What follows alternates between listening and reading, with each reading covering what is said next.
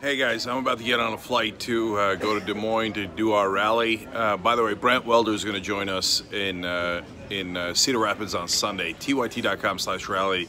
And then obviously we'll broadcast it to everybody. The speeches start at 4 o'clock Iowa time on Saturday, okay? But listen, I'm about to get on a flight there. The reason I'm doing this video isn't because of that. It's because I got so mad at, basically it was Trump's best friend in the Democratic Party, okay? His name is Richard Neal. He's the chairman of the House Ways and Means Committee. He's the guy who was supposed to ask for the tax returns. He waited months and months and months before asking for them. Finally, he asked for them in April. They say no, and he says, boy, I'm about to take legal action any day now. That was 3 weeks ago. Still no legal action. He's not trying. He's purposely not trying, but that's not why I'm doing the video either. So all that stuff we already know. Now, New York State passes a law saying you can get Trump's state tax returns. And the only person who can ask for it is the chairman of the House and Ways and Means Committee, and that's Richard Neal. And he says, I'm not going to ask. Okay, so then you don't want him. You don't want him. So just admit it. You're not the resistance, you're the assistance. And no one could help Donald Trump more. A Republican couldn't help him more. There's not a single Republican that could help him more than Richard Neal by not asking for his tax returns. He says, well, then the Republicans will say we're doing a fishing expedition.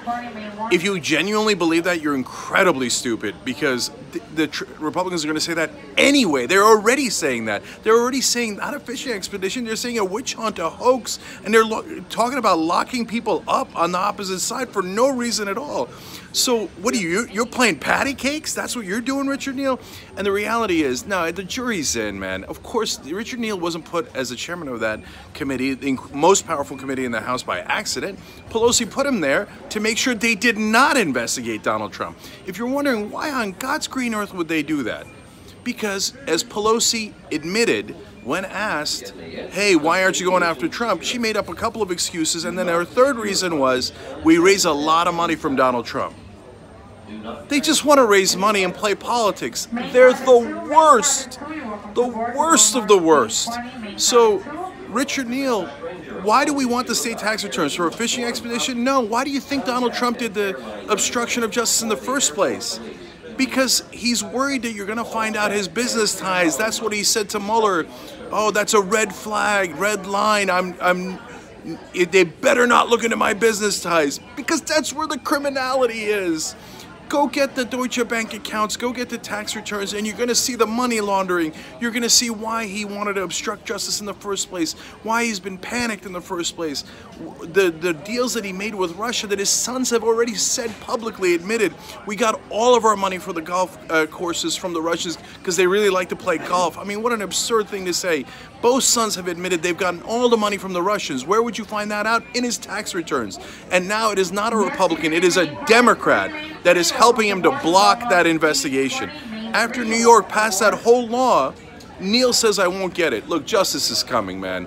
So, Richard Neal, you could help the Republicans all day long, and that's what the Democratic Party's been doing for the last 40 years. They're paid to lose, and so your donors don't want you to do it, and then you think you can trick us into giving small dollar donations to Richard Neal and Nancy Pelosi and Chuck Schumer and Democratic leadership because big bad Donald Trump is out there, right?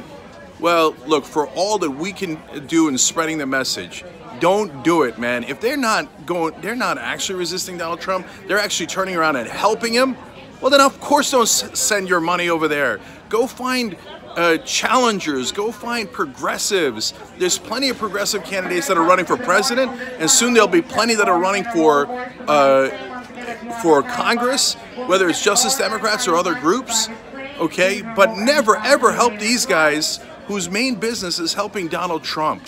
So, no, our job is to fight against Donald Trump, and New York State just gave you a perfect avenue to do that, and it's not politics. We actually care if he's corrupt. We actually care if he sold out the country. Those are incredibly legitimate issues. I can't think of an issue that's more legitimate than that. And here's Richard Neal, the Democrat helping Donald Trump the most. Not the Democrat, the politician in the country helping Donald Trump the most is now indisputably Richard Neal, a Democrat that's has that incredibly important position. The two people to blame in this situation is definitely Neil and definitely the person who put him there. And so I know Washington media gets really upset when you talk about Nancy Pelosi and don't, you know, kowtow to her. But we're not going to do that. She's making sure that Donald Trump is not held accountable. Look, our position on this is crystal clear. By the way, tyt.com/impeach. Send him a message. Send him a message.